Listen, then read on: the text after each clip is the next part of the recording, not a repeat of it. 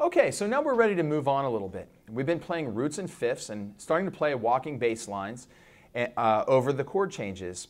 And now what we want to do is to begin to add some chromatic transitions between the chord changes. Now what am I talking about? Well, it just gets a little boring just to play root, fifth, root, fifth, root, fifth. So what I begin thinking about is how can I play little flourishes between chord changes that sort of lead me into that chord change really nicely. And they don't necessarily fall into the root fifth pattern. But sometimes they fit in this hand pattern really, really nicely. You know, we're really keeping our hand blocked out like this and knowing where root is all the time with our index finger, fifth with pinky finger. Let me just show you a little bit about what I'm talking about. If I'm transitioning between the B flat chord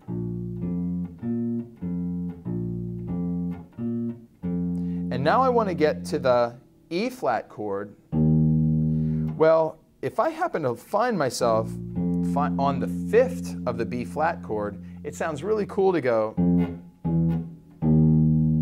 kind of walk down to that E flat chord. As long as I play the E flat on the downbeat of the measure where it comes, I'm going to be in good shape as a bass player. So I'm focusing on root fifth, but a little something special in between moving to the next chord change can really be effective. So let me show you what I mean as we go through this. B flat, fifth, little transition to E flat,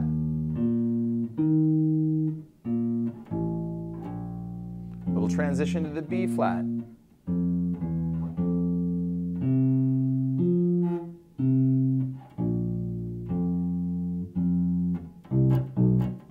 and it gets me right back to the downbeat. Just something to kind of walk me through to the next downbeat. So roots and fifths are the most important thing, but a couple little notes in transition to kind of make it feel cooler really, really work. And they're usually the notes that fit in between this pattern of ones and your fourth finger or 2 frets away. It's all in this sort of 3-fret pattern. Let me do it with the drum beat and just kind of give you an idea. And you can try and make up some of your own as you go.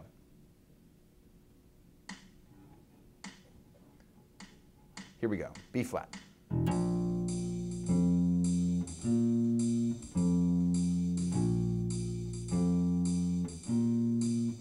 E flat.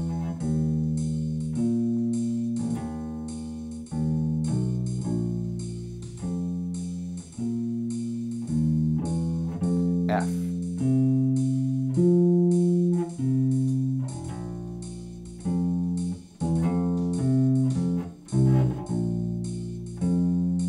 Feel how I stayed right in there?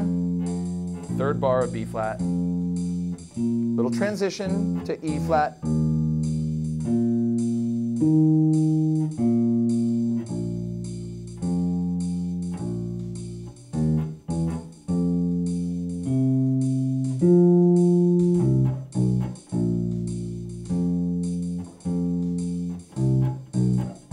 And it gets me right back. Try playing Blues by 5 and add a couple of little chromatic transitions in there. It doesn't have to be a lot, but just a little something to make it a little bit more interesting. I'm going to do it one more time for you with quarter notes just to give you another little idea of something I might do, and then you can find your own way around it. Here we go, playing quarter notes.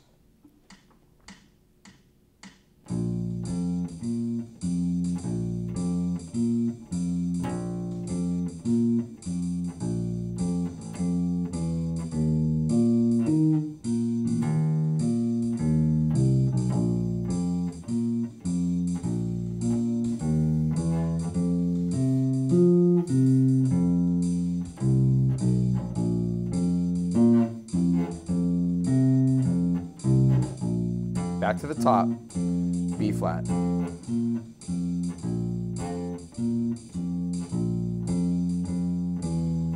E flat. B flat.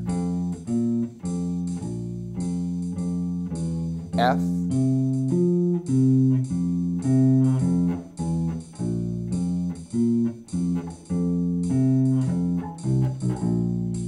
right back to B flat again.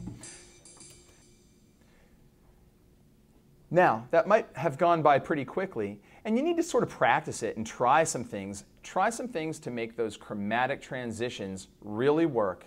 Always land on the root note, on the downbeat of the measure. Focus around the roots and the fifths of the chord, and you'll be in good shape. Good luck with that. We'll see you next time.